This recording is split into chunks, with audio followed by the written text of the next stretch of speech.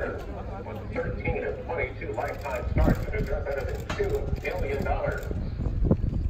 And second and third of the last two Breeders' Cup. Hi, we're with the connections of Imperial Hint, who was just inducted into our Parx Hall of Fame, trainer Luis Carvajal and owner Raymond Mamone.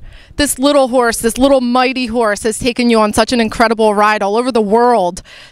Tell us about him and the run in Saratoga, what that was like. Oh, well, we have this has been an amazing journey with this little horse, and I mean, it's not little anymore, it's very big, but the race in Saratoga, it was great, track record. It just keep surprise us and me and Mr. Mamone, everybody.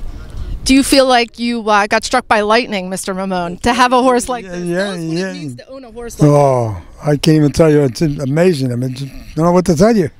It gets you up every day. Oh, yeah. Well, congratulations. We're thrilled for you. Thank you. Thank you.